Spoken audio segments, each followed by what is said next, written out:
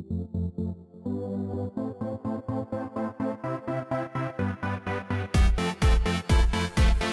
I'm going to start up GNS3.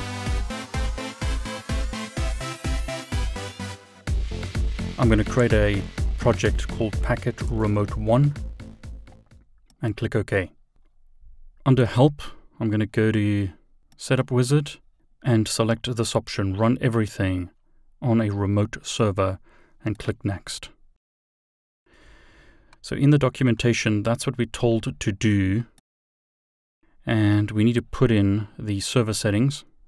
Now we're told that the IP address of the server needs to be 172.16.253.1. So I'm going to copy that and put that into GNS3.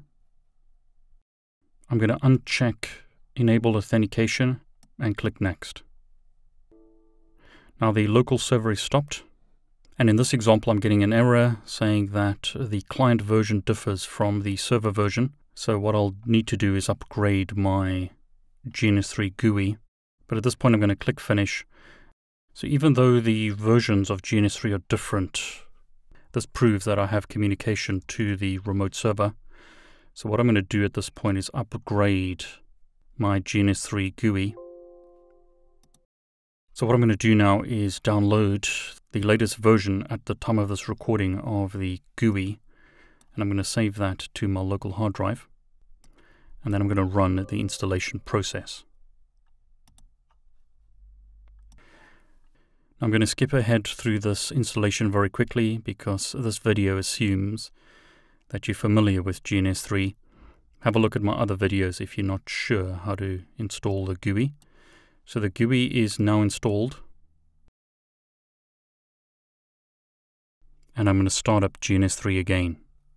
So I'm no longer getting the error. And notice I'm connected to the main server. There is no local GNS3 installation. So I'm going to call this Packet Remote 1 and click OK. Now if you need to add devices, go to Edit Preferences as an example.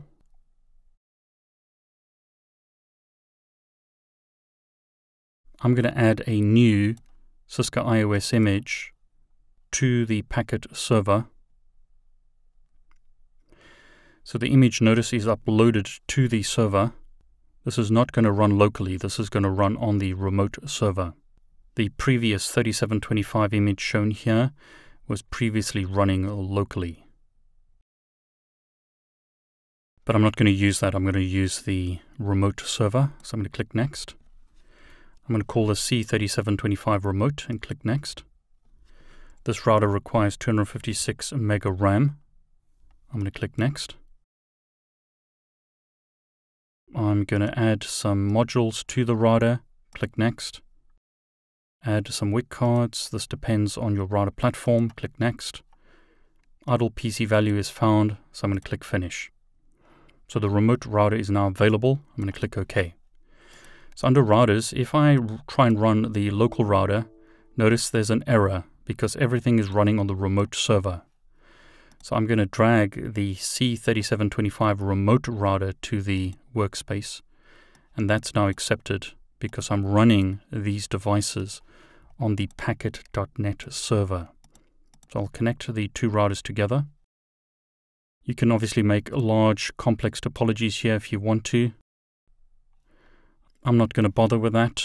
What I want to show you is, notice everything is running on the remote server, and I can start up these devices and I can open up a console to the devices, but they are not running on the local PC. These devices are running on the remote packet server. So I'll change the console so we can see that better. There's router 2. Which is the first router in this topology.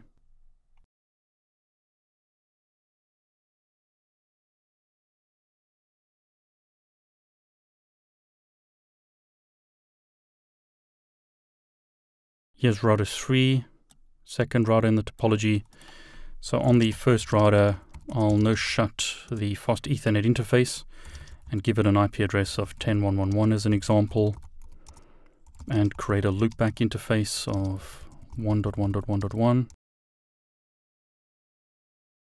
and I'll enable EIGRP 100 and enable EIGRP on all interfaces. So show IP interface brief. That's the IP address on the fast Ethernet interface. That's the IP address on the loopback. On router 3, do something similar. No shut the fast Ethernet interface and give the router an IP address. So it should be able to ping router 1 at this point, which it can.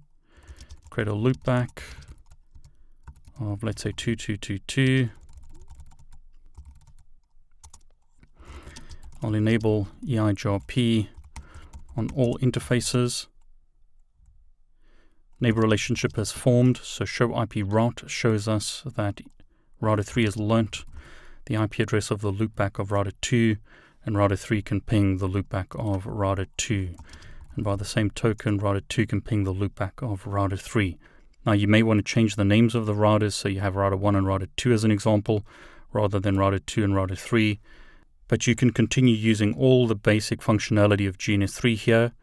The big change here is that everything is running on the packet.net server. So my GUI is running locally, but the GNS3 server is running on this remote server, which allows me to create large topologies without using local resources. Now again, this is the cloud, so you can scale. You can run really large topologies. Be aware, however, because it's the cloud, you will be paying for every hour of usage. Don't just shut the servers down.